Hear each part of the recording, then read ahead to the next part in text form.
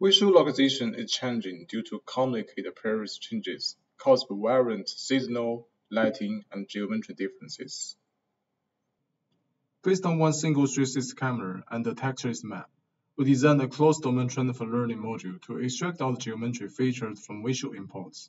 The final localization results are based on the symmetric feature matching between the image and 3D domains. Given one image, our domain transfer module can separate the geometry features from the environmental condition features, and we only using the geometry features to reconstruct the range predictions.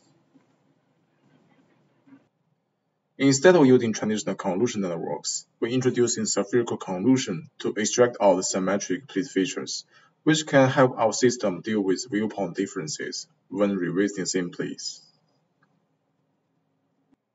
We generate the point-cloud map with LiDAR device in the training step.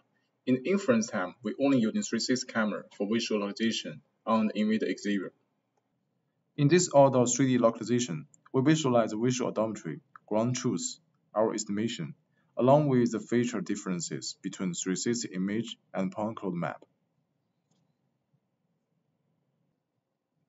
Our method can deal with unstructured environments, such as tree land trails, and is also robust to variant viewpoint differences. The same method is also suitable for open street scenery and confined space such as long corridors. The total trajectory of this demo is 2 kilometers around CMU campus, and the same pre-trained model can be applied under different lighting, weather, and seasonal conditions. In this demo, we analyze the localization performance under multi-story indoor environment.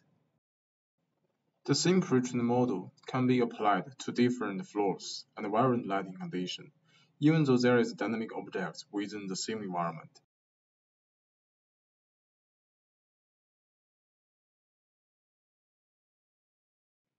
Under different date and lighting conditions, our method can provide robust indoor visual localization, which is suitable for human beings' indoor navigation and long-term robotics application. Thanks for watching, and welcome to our discussion section to check out our lab demos on different mobility.